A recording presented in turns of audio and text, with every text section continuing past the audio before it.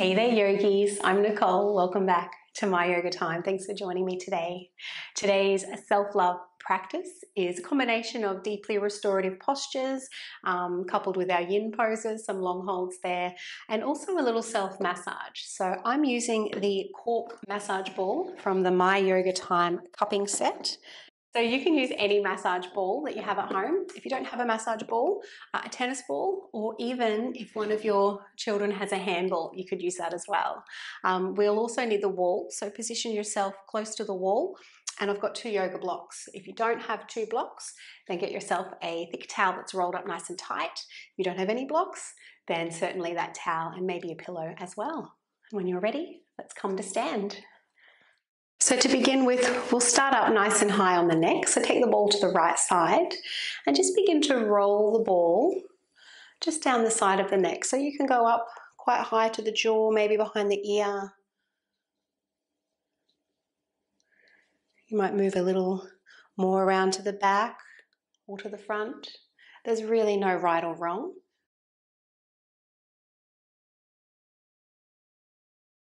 Just doing what feels good.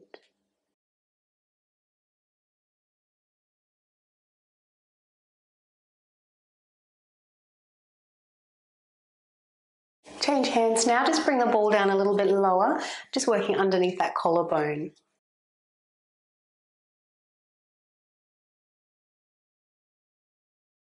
It's also really good for our lymphatic system as well, help to promote that lymph drainage.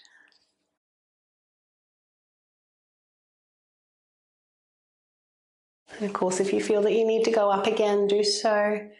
Only here for another moment, so if there's a sensational spot that you want to spend a little more time on, then do so.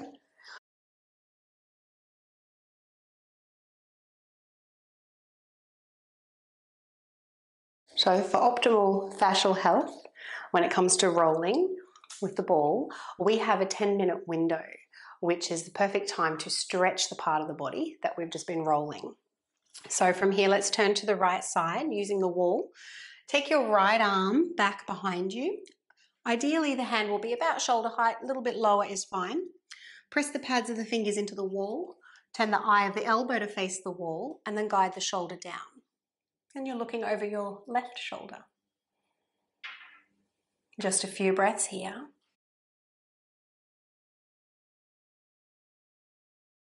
Again, this is a wonderful stretch for those lymph glands. It's also really good for postural correction. So if you have rounded shoulders, if you spend a lot of the time sitting throughout the day or just bad posture in general, then these stretches are something you should consider on a daily basis. And let's change sides. Roll out that shoulder. Then we'll take the ball over to the left side, starting at the neck.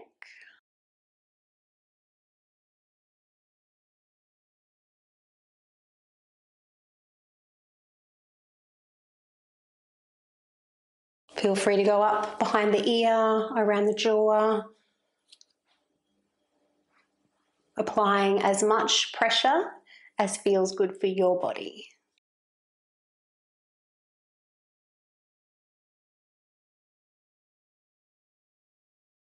Let's change hands now, go a little bit lower, just below that collarbone.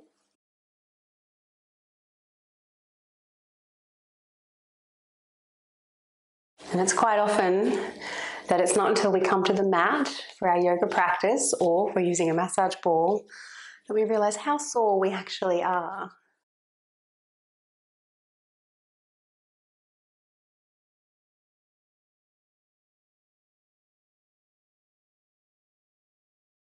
And moving on from there, let's take that stretch, left arm up to the wall. Right fingers gently press in as you look down past your right shoulder. Pressing the pads of the left fingers into the wall. Turn the eye of the elbow to face the wall and guide the shoulder down.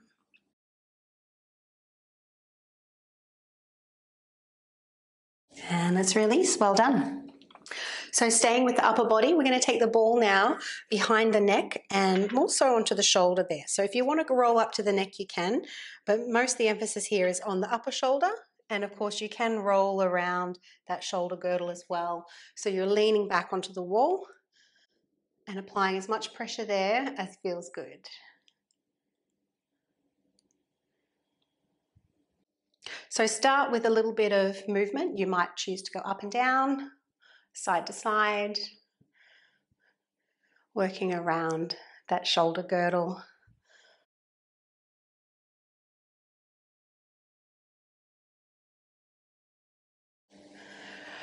So the ball is very quick to highlight that tension in the body, any spots that need a little extra attention.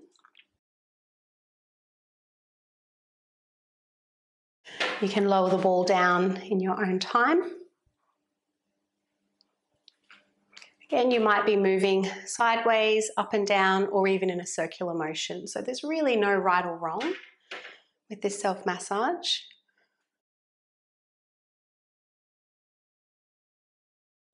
And of course, the beauty of practicing this at home is that you can pause the class and take as long as you need to.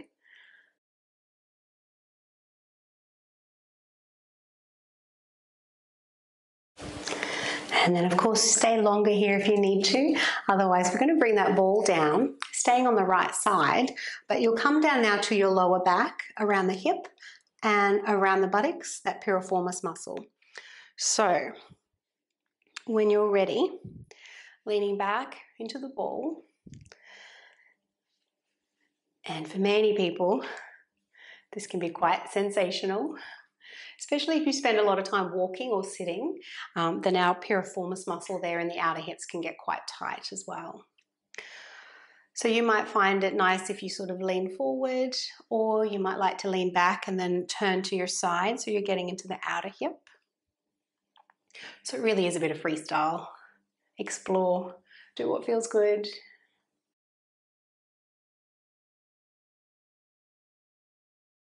In terms of duration, it's good to do this rolling for anywhere from 30 seconds through to 2 or 3 minutes.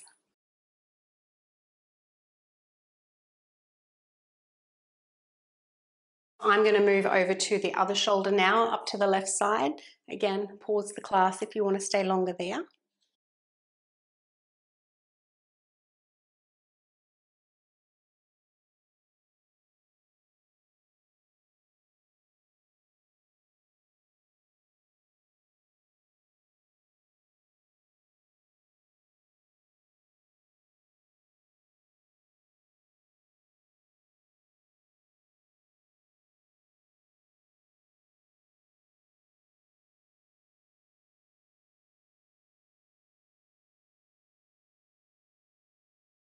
And taking the ball a little lower now, moving down to the hip, the buttock.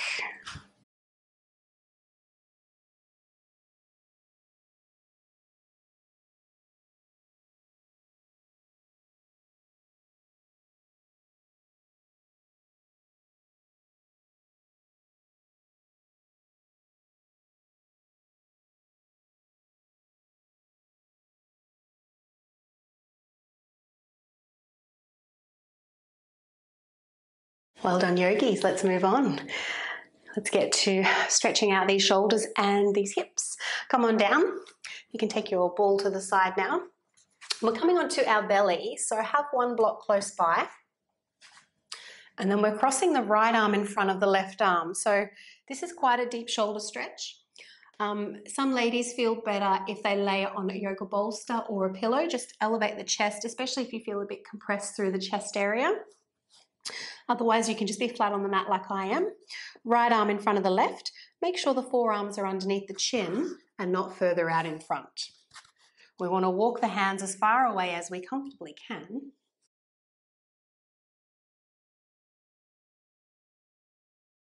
It's as though you're tying yourself in a knot. Palms can face up or down, and your forehead can rest on the block, or you can turn your head to the side and rest the ear on the bicep. If you'd like to go deeper, you can bring the body forward a little and bring the forehead down to the mat.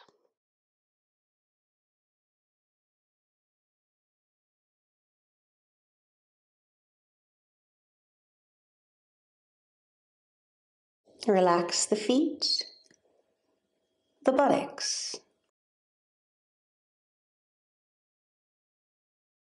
Begin to breathe into the shoulders, that space behind the heart center.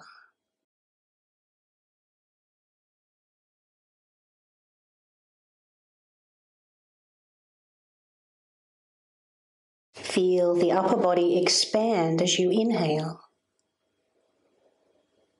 Take a little pause before you exhale slowly.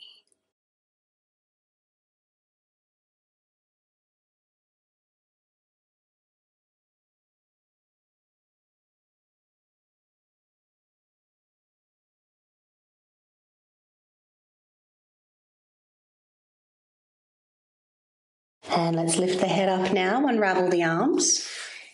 We're going to change sides straight away. So take your left arm in front of the right, using the block if you need to. Walk the arms as far away as you can. Either left ear to the bicep, forehead to the block, or bring the body forward. Rest the forehead on the mat.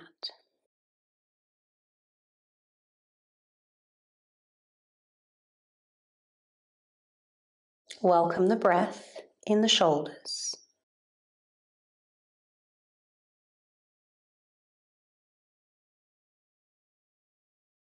And then as you take that deep inhalation, pause at the top, hold the breath for just a moment or two.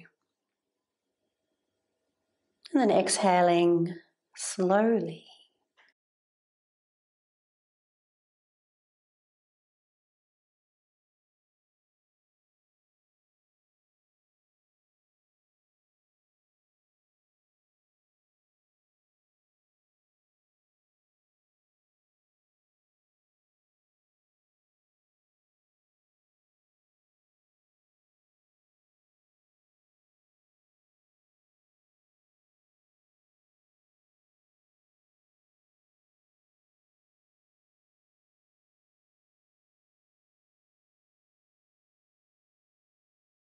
And let's lift on out of the pose, unravel those arms.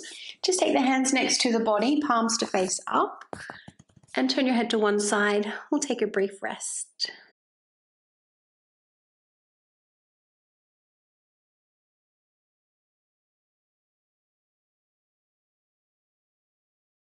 So our next posture is pigeon pose. Now, if you've concerns with knees and hips, you can just roll over onto your back and take a reclined pigeon.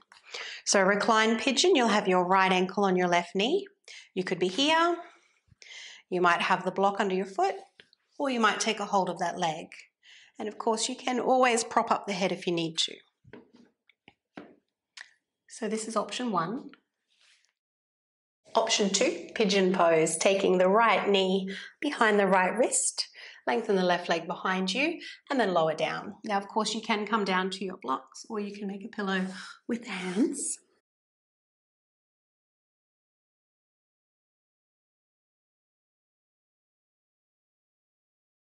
And softening any tension that may have crept into the jaw.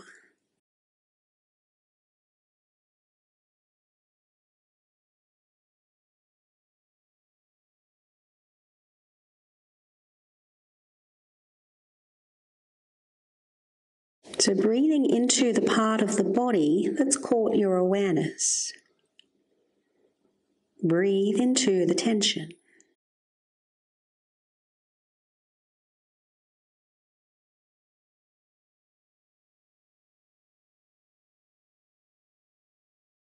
Take a little pause at the top of the inhalation. And then slowly exhale the tension away.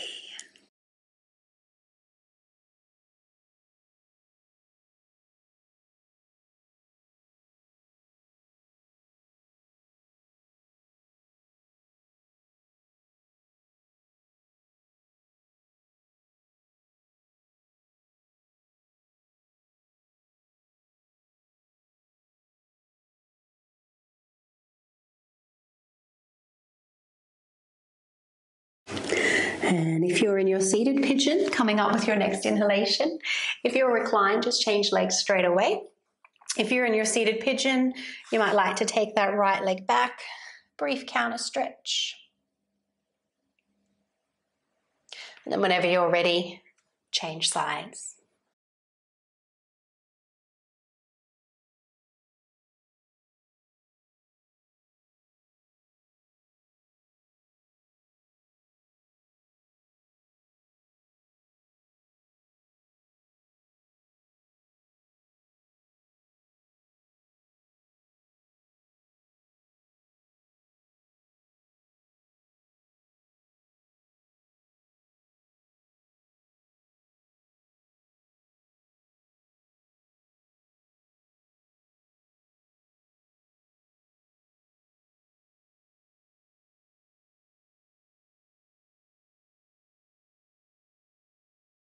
And whenever your mind wanders off, just guide it back to the ebb and flow of your breath.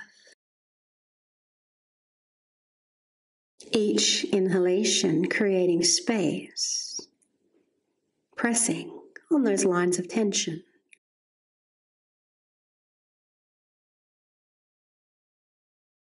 And breathing away that tension with each exhalation.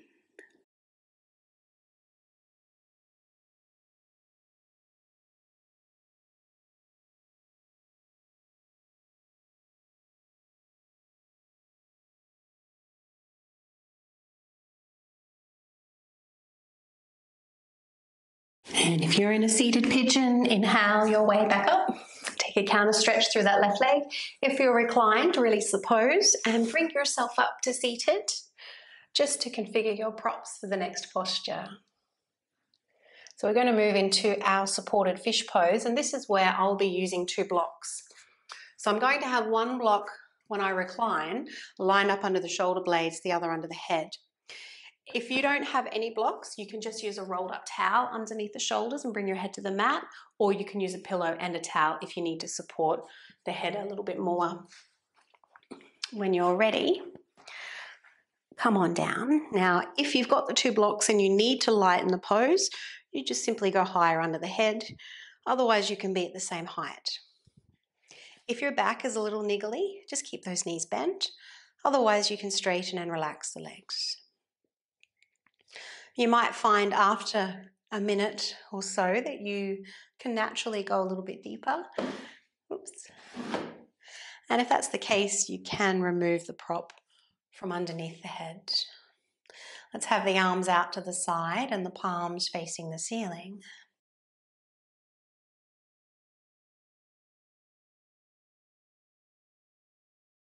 Breathe into the heart center.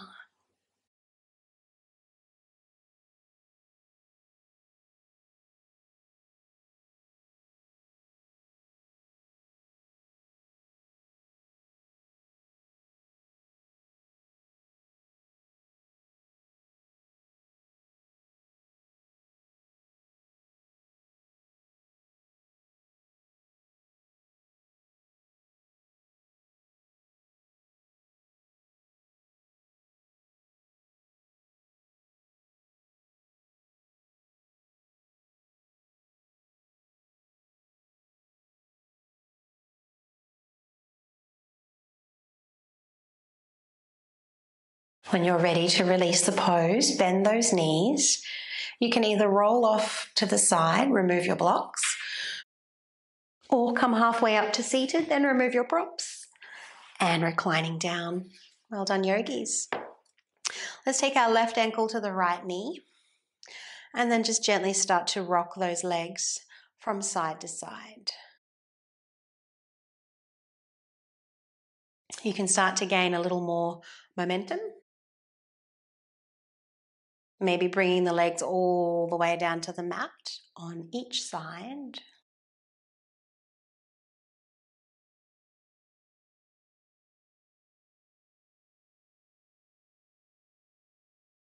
And the next time you bring the legs over to the right side, we're going to hold it there in our ITB stretch.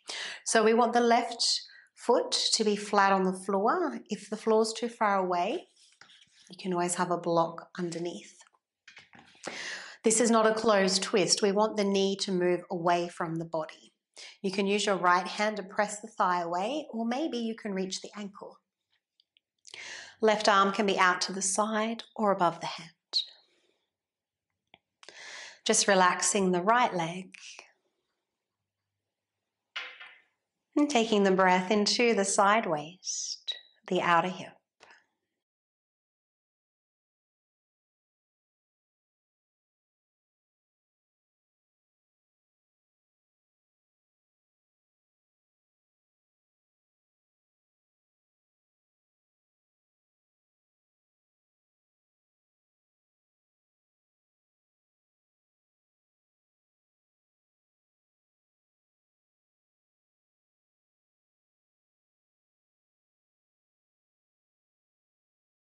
And inhale back to center. Let's do that on the other side. Right ankle, left knee. Baby rocks to begin with.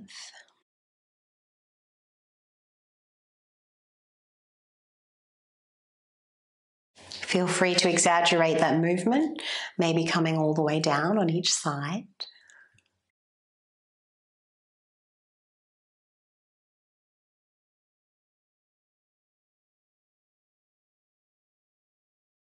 And then whenever you're ready, legs coming all the way over to the left now, sole of the right foot flat to the floor or your prop. Left hand can prop up the leg or hold the ankle.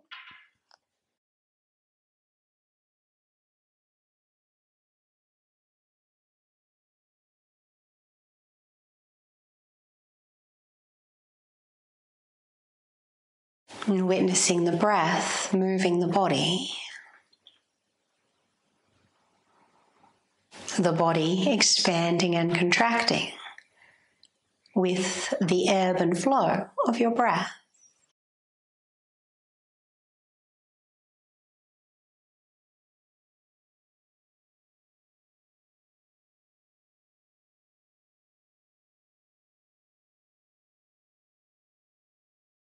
And when you're ready, bring those legs back to center, uncrossing the legs.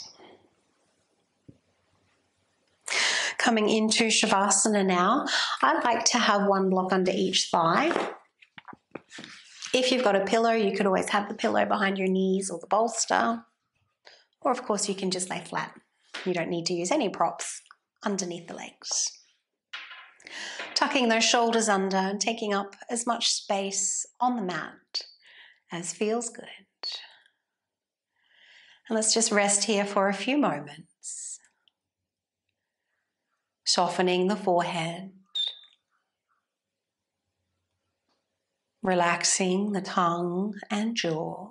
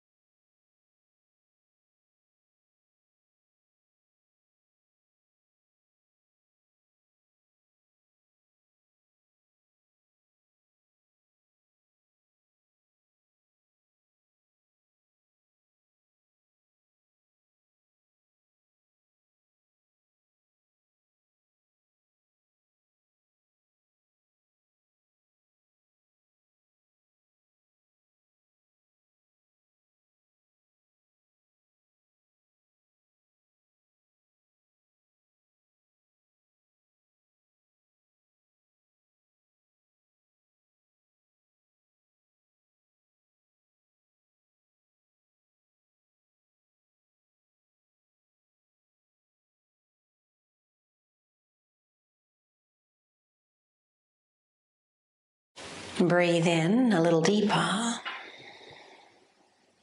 Feeling the breath touch the nostrils. Swallow if the mouth is dry. And wiggling those toes and fingers.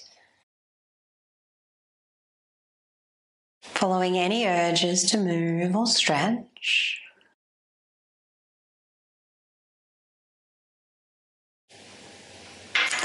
And of course, rolling onto your preferred side when you're ready.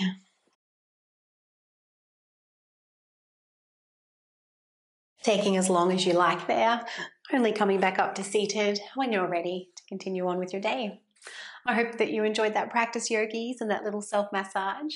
The My Yoga Time cupping set is available for sale on eBay. You can see those details in the comments below. If you have any class requests, please feel free to let me know. The intention of this channel is to cultivate your home practice. And if you haven't done so, please do subscribe to the channel. It's the best way to support free yoga on YouTube. Have a wonderful day.